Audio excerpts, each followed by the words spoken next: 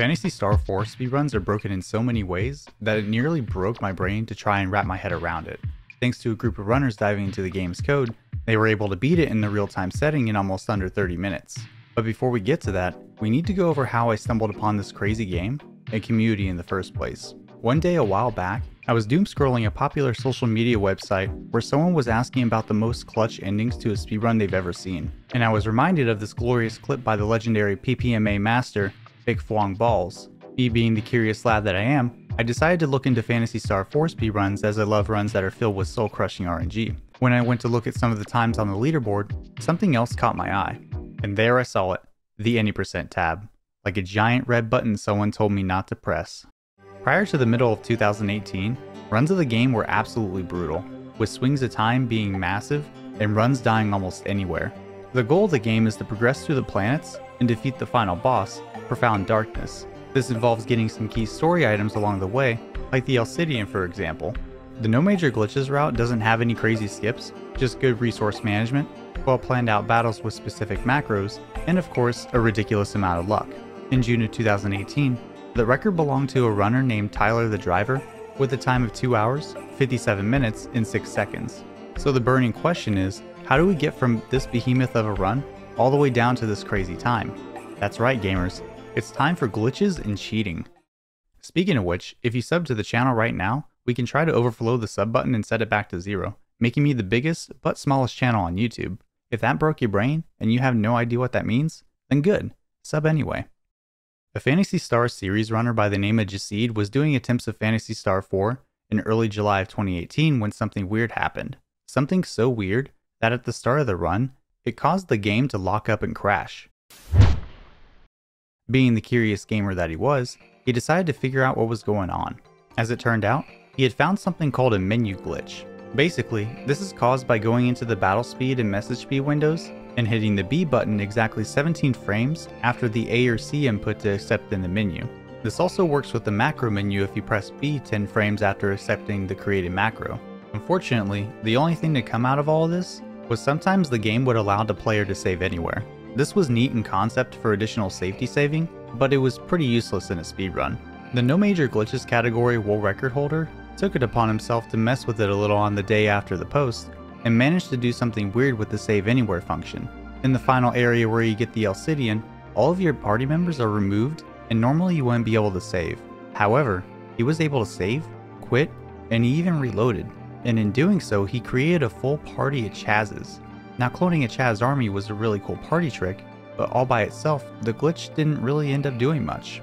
This coincides with the post from Jaseed on the same day, where he basically dumped a lot of testing information, including a situation where he could hit an input that would allow him to move after selecting an option, with the menu still up.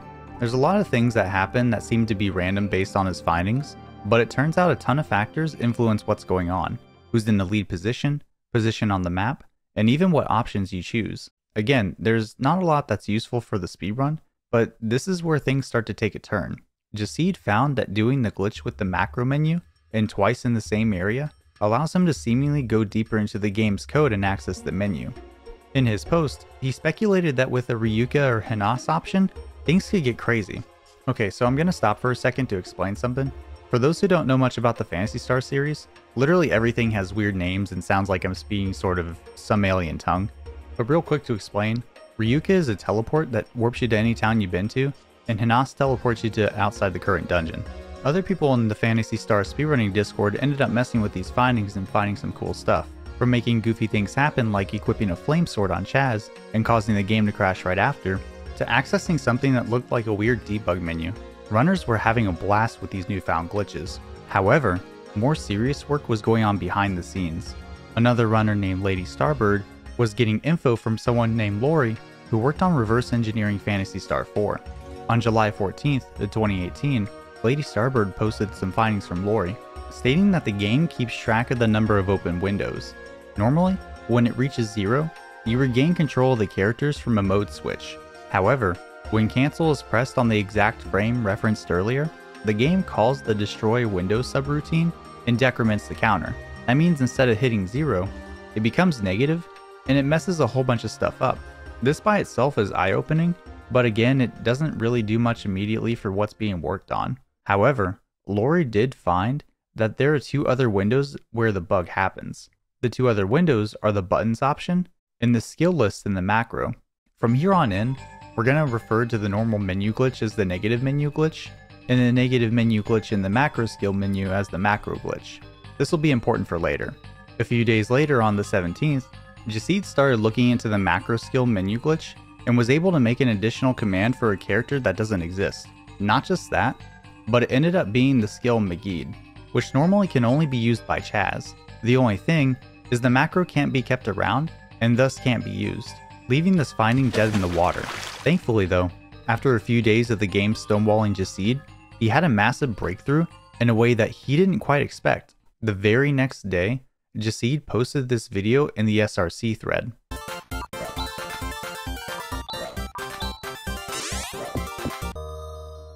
This was massive. Jacid had basically found a way to walk through objects using something called the Ryuka glitch.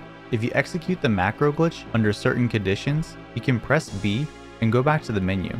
If you press B the correct amount of times in the menu, then select a character who has Ryuka or a telepipe and use it, the normal sound will play and a blank window will pop up, allowing you to move. After executing this glitch, you can actually walk through barriers, NPCs, and even chests if you wanted. More importantly, Jacid found out that it can be done without too many issues in a real-time setting, which is huge for a trick that is basically frame perfect.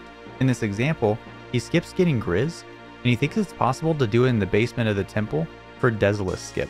I could finish here and simply say that this is a walkthrough walls cheat code, but honestly it goes much deeper than that.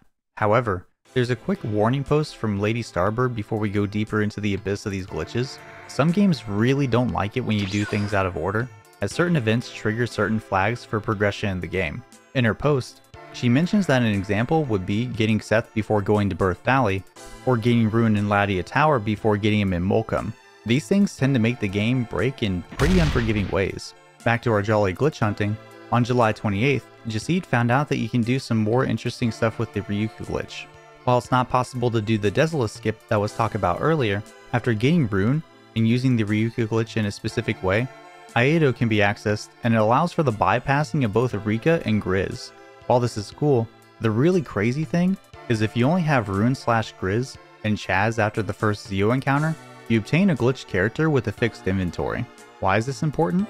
Well, besides coming with an eliminator that's worth a cool 10k Meseta that generates infinitely, it opens up the concept of manipulating a glitched character's inventory, maybe to the point where it has an Elcidian, which would be absurd because having this only 35 minutes into the run would probably break everything.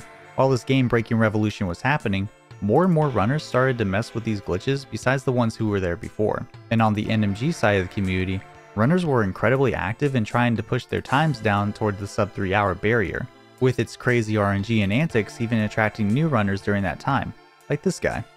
It's honestly pretty inspiring to look at communities back when they were flourishing with activity and new findings, and I'm sure everyone involved felt the same way, especially after Jacid posted this much later, on the same day as his last post. He had managed to find a way to make macros happen with spells that the characters can't normally cast. This was massive. Basically, if you follow the how-to that Jacid posted, you can not only set up a macro with some glitched options, you can also break free of the minus menus that were piled up by scrolling through a few pages of items. Remember what I said earlier about your opened window value the game keeps track of?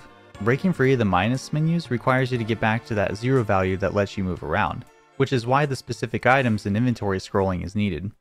So far, we have the negative menu glitch, macro glitch, Ryuka glitch, glitch characters, and the glitch macro abilities. Now I know this is a lot, but feel free to write these down just to remember them for later. While none of these have been implemented into a full speedrun, due to the potential for something bigger, more people have taken an interest in unlocking the secrets that are what these glitches can truly do. One of our newer runners, Vio, has started messing around with some of the glitch macro abilities, posting some of his antics in the Discord, and he figured out a way to basically use Grand Cross infinitely with his post on July 30th of 2018. From here on, there's a lot of speculation from Vio and another veteran runner named Mormont. Unfortunately, many of Mormont's messages are lost due to some issues that came up in the Great Turbo debate of 2018 that resulted in him leaving the server. While this leaves some missing pieces for discoveries that are coming up, I couldn't help but chuckle at the idea that Vio was talking to himself for what seems to be like 30 lines of text at times. Continuing with Vio in his quest for glitching glory through theory crafting, a few things did pop up in trying to find out how to skip certain places using the Ryuka glitch. For some reason, Mormont was able to do it in Monsen, wandering off the screen, with the town becoming glitchy, and he ended up in the edge without accepting the related quest. Unfortunately, with a situation like this, trying to take on the profound darkness isn't a good idea, as there's no way to edit stats like in Phantasy Star 2.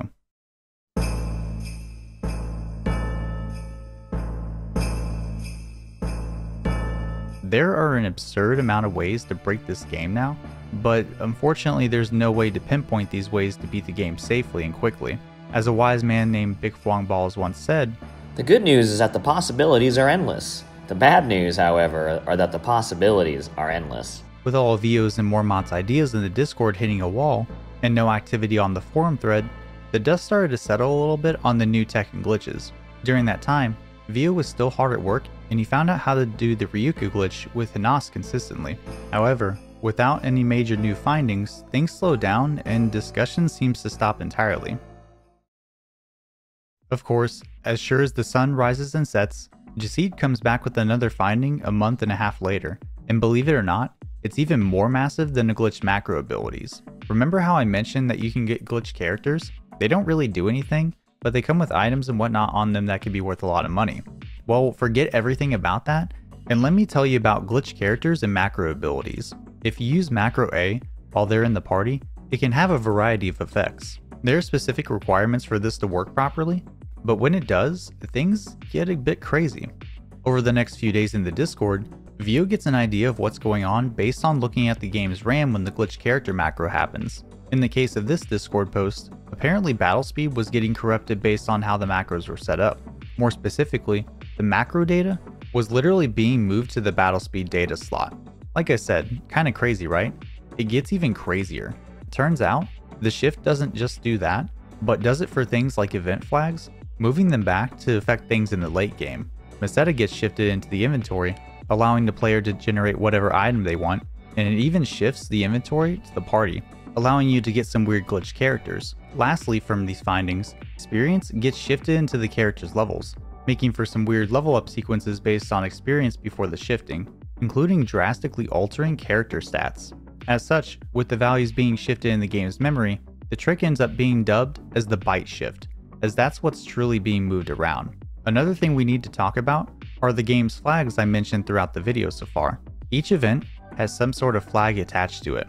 Some are as small as determining if a chest is open or closed, and some as big as opening the edge at the end of the game. Activating or turning off these flags during parts of the game where they're not supposed to be changed can make the game really confused and even break in some situations. The main worry, besides having the correct flag set, is to ensure that the party is powerful enough after the shift to take on the late game bosses. Unfortunately, some characters after leveling up due to the experience into level shift end up having terrible stats, despite initially being super beefy. When Vio was working with Mormont to figure out some strategies, Vio sees that Mormont is getting shifts that are twice as big as his own, but it doesn't really affect his routing, so he just works with what he's got. Vio finds a way to take down Dark Force 3 and rephase, then realizes he needs to get to the ESP mansion to get the Alcidian for the edge. So after all this, and preparing for the final battle with Profound Darkness, let's see how this ends up going.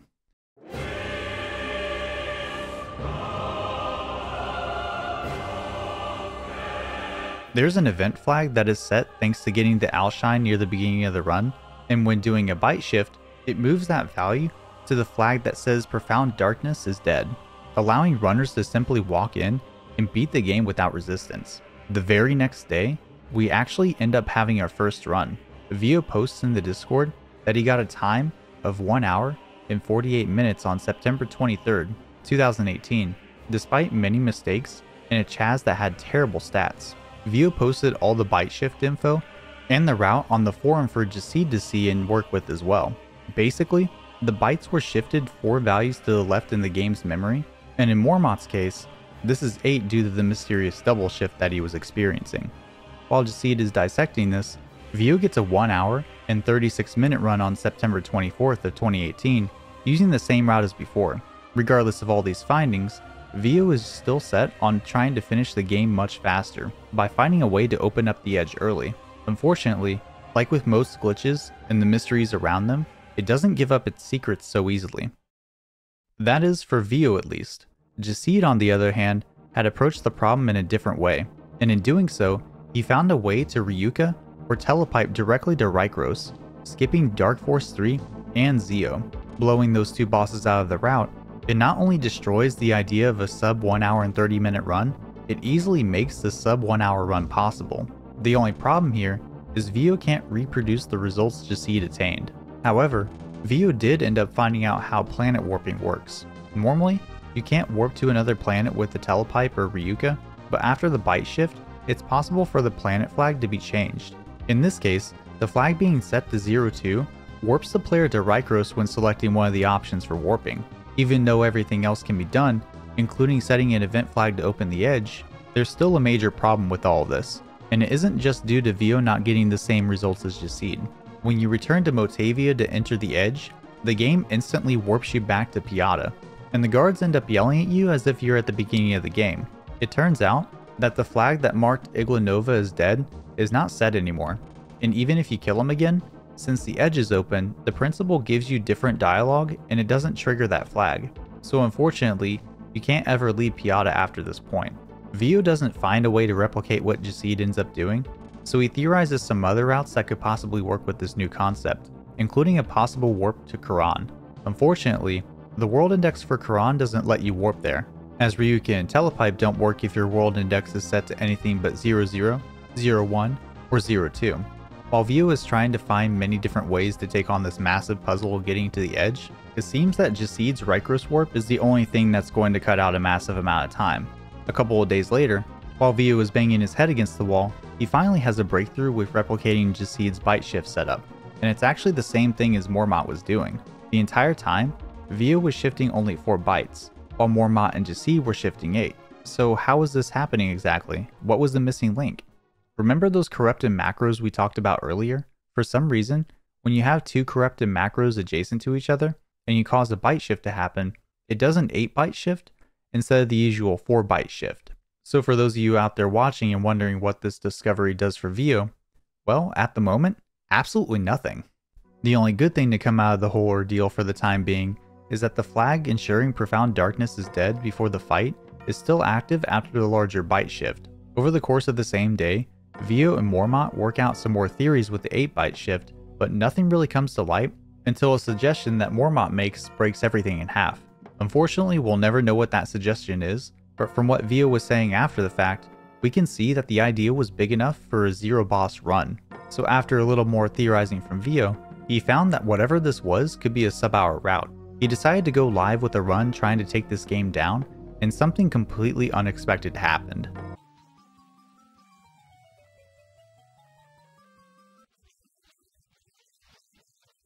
Vio didn't just break the sub-hour barrier, he absolutely crushed it, and it's all because of this. Apparently, Vio and Mormont had the same idea at the exact same time when doing the other route, and stopped what they were doing to look into it. The flag that is set when opening the 100 Meseta chests in the Piata basement actually becomes the event flag for watching the Elcidian cutscene after doing the 8 byte shift. Why is this important? If you go to Desolus and into the ship, the game starts the reunion cutscene that happens after getting the Elcidian. The big thing here is that the flag for opening the edge isn't active until that cutscene happens, and that also means runners can leave Piata again thanks to the principal not having the alternate text from the edge being opened. Vio was so tunnel visioned on trying to get the edge flag active that he didn't try to look for alternative routes. So on September 30th of 2018, the first sub-hour speedrun of Phantasy Star 4 was achieved, and the best part, this was just the beginning. This route featured 2 separate 4 byte shifts and 1 8 byte shift. This seems kinda difficult to manage and kinda slow, right? Well, Jacid thought the same thing. So around October 15th of 2018, he changed the byte shift route to include the 8 byte shift and not the other ones. This also includes some other minor optimizations to help speed things up. A few days later on October 18th, Vio attained a 3452 with Jacid's new optimizations. The main problem he needed to solve in getting that time was to ensure that Chaz or another character after the byte shift had good stats to get to the edge. This was something that was of concern before, but basically the edge has some really strong enemies, and if you can't tank or run away from them quickly, you can die many times before completing a run if you're unlucky. He knew that there was time to save here by grinding the route down, but him and Mormont decided to mess with some more glitches after Mormont got a weird crash when trying a route that talked to Saya. So the runners tried different consoles to see why this is happening. In the whole process of trying to figure out why this happened, when they tried to glitch on the same type of console where it worked, not only did it not occur the same way on console for Vio in comparison to Mormont, but during the investigation of the glitch, Vio realized he was on a console with the Sega CD attached. He went to unplug the Sega CD and try it again, and the results ended up being really weird. The Sega CD Model 2 was influencing the outcome of the glitch by simply being connected to the Genesis. With the Sega CD attached, Vio was able to get a 3332 on October 23rd of 2018. Now before everyone watching starts freaking out and uses this video as a case study on why having to buy ridiculous hardware sucks for speedrunning, it turned out that the trick also works on a Model 1 Genesis with no Sega CD thanks to some testing by the one and only Big Fwong Balls. A couple of days later, Vio was able to get a 3318 with no major changes to the route on October 25th. This run basically lost a minute and was able to still beat out the record by 14. Guess what? New Jacid route just dropped and it skips the Iglanova cutscene, saving some massive time. With that and other small optimizations, Jacid achieves a 3043 on the same day. The only issue with this route was Chaz's stats for the edge were a little bit sketchy now, so it required more good luck in the edge due to reasons I mentioned earlier. After this run, things get quiet for the next few weeks in regards to any percent.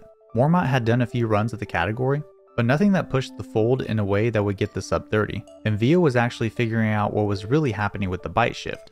After a couple of months of not knowing why exactly bytes were being shifted, he finally found out the secret to the whole thing. The game was simply trying to figure out what the turn order was. Let me explain. When you use the glitch macro while a glitch character is in the party, when it tries to figure out the turn order of Demi and Rika in the case of this run, it can't. Normally when the game wants to move a character down the list for the next turn, it'll shift the next character down by 4 bytes. For some reason, the glitch macro never lets this process stop. Not just that, but because the last 2 characters are behind character 255 in the party order, they're not added to the list of fighters in the battle. Basically, they're both in the battle and not in the battle at the same time. As a result, the game can't find them and loops the RAM and even the ROM thousands of times trying to find the characters. Also, while dropping this cool knowledge, Vio gets a new record of 30 minutes and 20 seconds on November 18th, 2018, and vows to never touch any percent glitched ever again due to how Kaizo it is. Apparently everyone else followed suit because the SRC leaderboard doesn't feature other times than the ones posted, with Vio still being at the top. However, if you've seen some of my other videos, the human limit of speedrunning isn't the full story. While all this was going on with Vio's progression of getting the RTA world record, Jacid was looking to do something more, to make a tool-assisted speedrun that used everything that the community had put together over the last couple months. And just 4 days after Vio's legendary run, Jacid submitted his tool-assisted speedrun to the Task Videos website for judging. On December 24th, 2018, Jacid's task was published with an incredible time of 20 minutes and 33 seconds, featuring many optimizations over the real-time run. This was the fastest time that this game would ever see. However, our story isn't over yet, because there's one more thing we haven't talked about. You see, with the introduction of Turbo into the community, it not only allowed for saving one's hands from injury due to mashing, but it also allowed for RNG manipulation via continuous movement and consistent saving and loading of the game to reset and pick back up as needed. This RNG manipulation isn't exactly allowed with any of the current leaderboard rules, so any times with this strategy are not on the leaderboard, but Jacid came back with this behemoth of a speedrun on February 1st of 2019 with a time of 28 minutes and 30 seconds, which is technically the fastest time ever done in a real-time setting. I wanted to include this one as I personally believe it's important to keep track of runs like these, regardless of their eligibility to be submitted to a leaderboard. It's a good lesson in understanding that leaderboards and speedrunning communities are not exactly everything, and people can run games in any way that they feel like.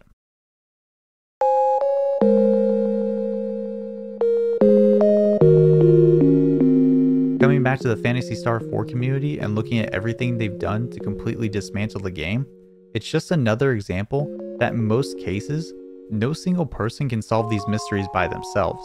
It requires a collaborative effort that could take long hours over the course of weeks, even months as shown over the last however long this video has gone.